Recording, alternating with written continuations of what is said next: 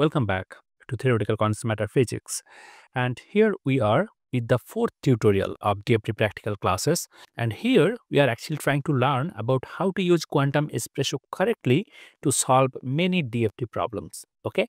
And in this particular tutorial, we are going to understand how to run a convergence test for energy cutoff. Okay. Well, let's begin. The only prerequisite is you have to know how to run a self-consistent field calculation, what I have already described in the second tutorial of this lecture series. And if you really want a shortcut, I have provided the input file of that SCF run in the description box of this video. Okay, but the point is, though yes, at first we have to run a k-point convergence test, what we have already done in our previous video, and now we are at energy cutoff convergence test.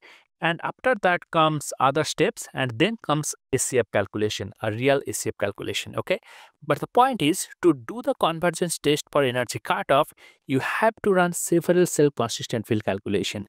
So that is why learning self-consistent field calculation is a prerequisite for this one. Okay, well, so in this tutorial series, we are using this test folder, which is in my desktop here in this case. Okay, and this is the input file for the SCF run.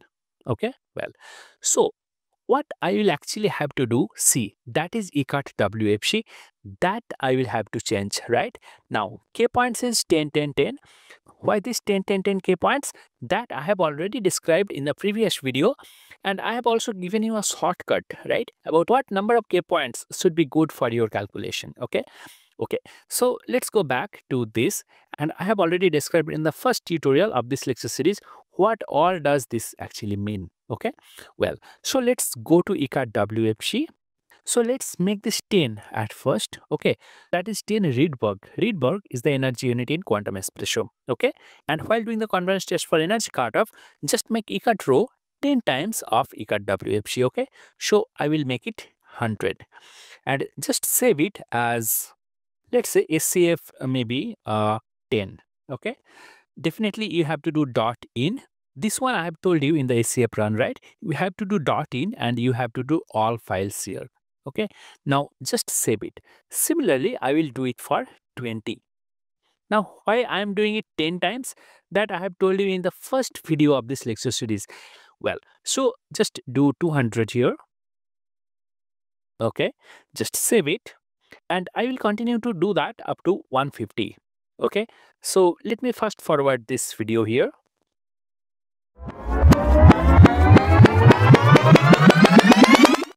Okay, so this is done. I have made the input files up to ECAT WFC 150, starting from ECAT WFC 10, right?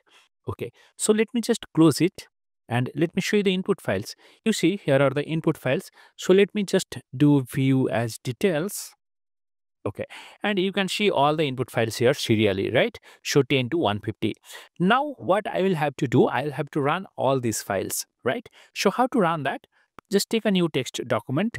Actually, I have told you this before in the previous tutorials, but nonetheless, let me tell you this once again. So just copy this file name. Okay, just go to that new text document.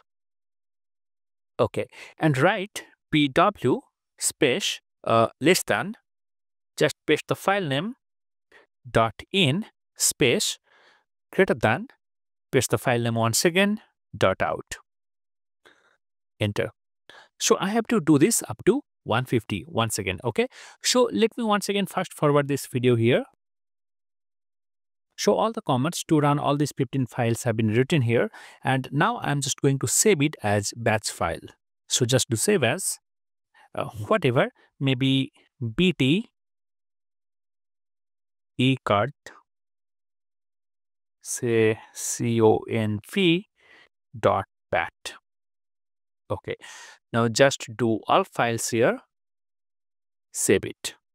Okay, now it's done. Now you have to copy all these files to the folder where you have installed Quantum Espresso, right? So just copy it. So I'm just doing Ctrl A and Ctrl C for copying, and just go to QE folder. See, I have installed my QE in C drive under the folder QE Win and in the folder QE. Okay, so just paste all of them here. So these three files are actually the pseudo potential files, which I have already pasted here in the previous runs. So let me just replace them. Now I'll have to run all these files using Windows PowerShell, right? So just go to Windows PowerShell, just search it here. Okay, here is Windows PowerShell. And actually I have explained quite well about how to use Windows PowerShell in the second tutorial of this video. Okay, so I'm not going to repeat that here again. So I'll just do /cd space // to go to users, and once again // to go one time farther back, and now I am at C drive, right? So just do enter.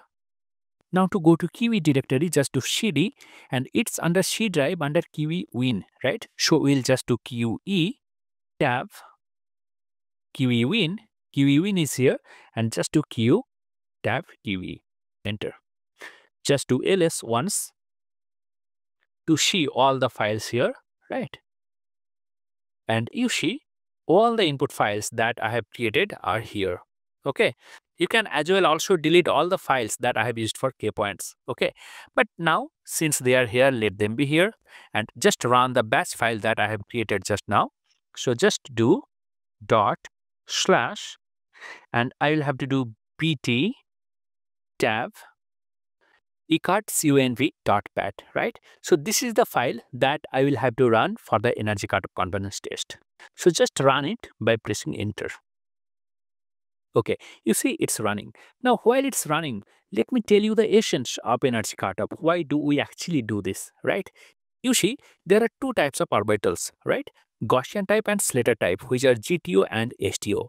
Now for GTO, computational cost is less, so GTO is easier for computation, okay? But the realistic wave functions are STO. Now what you will actually have to do then? Now you will have to take GTOs of different wavelengths and let them superimpose to recreate something close to STO. Okay, now see, STO is pointy, but GTO is smooth, right? So how will you get a better approximation for STO? So you will have to superimpose the GTOs with lower wavelengths, right? And lower wavelengths means high frequency or higher energy. And also there is a pseudo potential approach which is quite bigger, which I cannot explain in this short video. So if you are really interested, you may just go to this link where I have explained for 40 minutes what actually is the essence of energy cutoff. Okay, so let me fast forward this video here. Okay, so the runs are now complete and we're in a state to close the Windows PowerShell, and let us open the Quantum Espresso folder to see the output file. And you can see here are the out files, .outs are there, and this PWShape, this is actually the wave function file. Okay, so what we are going to do, we are going to copy all the out files up to 10, just copy them and go to desktop. Actually in desktop there is a test folder where I have kept all my input files, as I have told you earlier in this video. Okay, so let me just paste them here. Okay, so all out files are now here. Okay, now let me show you what we actually have to do now. Just go to this out file, search for, so I'm doing Control F, and let me now search for colon. Okay, and you see here is total energy. That's what actually you are going to need, and you are going to need it from all the 15 files. Okay, so if you do it by hand, it will going to take a long time and it will be a really tidy task. So now I have a shortcut for you, which I have showed you already in the K-point convergence test video, but let me show you once again here also. So this is the folder, that's what you are going to extract. Okay, so this is the extracted folder. Actually that was already there in my PC and I have just replaced it. Now how are you going to get it? You are going to get it in the description box of this video. Okay, actually this convergence helper that has been created by me only. Okay, you are not going to get it anywhere else. Okay, so let me just open it, just copy these two files and paste them in a test folder where you have kept your out files. Okay, and once again we have to open Windows PowerShell. So we are inside the command window. Currently we are in the user directory, and in this user directory itself we have desktop, right? So just do cd desktop, and within desktop we have test, right? And within this test folder, we have copied the files for convergence helper, right? So just do enter. And now we are inside the test folder. Just do ls once to see the files inside. Okay. And what we are actually going to need is this batch file. Okay. So just copy it and do dot slash and paste it here. Enter. Okay. So just close it and go to that test folder once again. You see one Excel file has been created here, right? Energy is sorted. So let me just open it and you see all the energies are here, right? So just close it. So the energies are sorted with file names, right? So now this file name BATIO3 SCF10.out, this corresponds to the energy cutoff 10 Rydberg, right? So we are going to make another column here. So just do insert. Okay, and write energy or energy E cutoff, maybe whatever you want. This is for your reference only. Okay, in Rydberg, definitely. Okay, now this is for 10, right? Okay,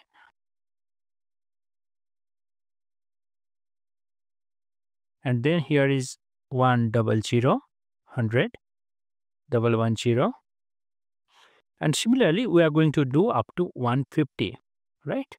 So just do 20 here and 30. Okay, and just expand it up to 90. Okay, now let's sort the rows so that it does not go to 100 just after 10, right?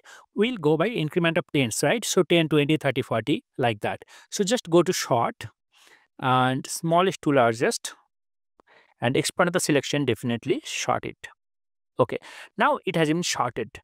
Okay, now it is a convergence test for E cutoff, right? What does it mean actually? I have already told you, if you take higher energy cutoff, you get more accurate results, right? So atomic orbitals are represented more correctly in greater energy cutoff.